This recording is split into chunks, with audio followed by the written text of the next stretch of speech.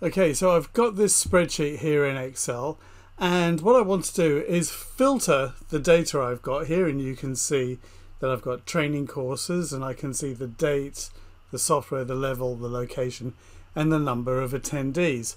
And what I want to know are the courses, the top 10 courses with the most amount of attendees. And the great thing is that Excel has that built in their filters. So what I need to do is click anywhere inside this data set, this list, go to data. Over here I'm going to click on filter, and by the way, this works on the Mac and the PC. I've now got my drop down lists here for my filters, and it's the number of attendees that I want. I'm going to click on that, and over here you've got number filters, and the one I'm after is top 10. Now it's not just top 10. Let me click on this.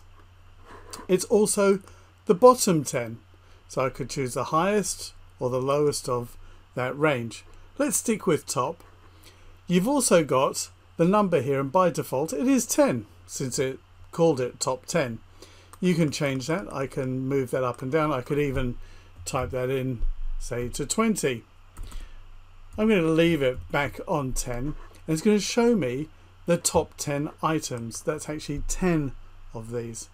I could also find the top 10%. Let's just stick with items for the moment, and we're going to come back to this. I'm going to click on OK, and there you have it. There are your top 10. Now I had these sorted before, so it's showing me in this order here from top to bottom.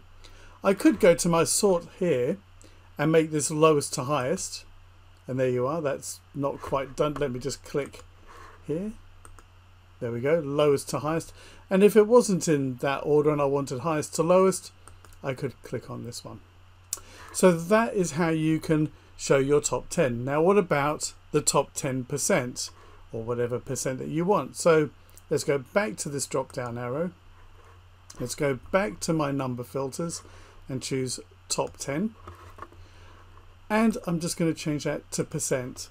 And when I do, I now just get the top 10%, which are just these two. So that is how you can use the top 10. Remember, it's not just the top 10. It could be the bottom 10 or any number that you like. Well, within reason. You may not want the top 1,000 or whatever it is, but let's just say this is how you can easily filter that out. To turn off the filter, you just click on the filter button here in your ribbon, and there you have it.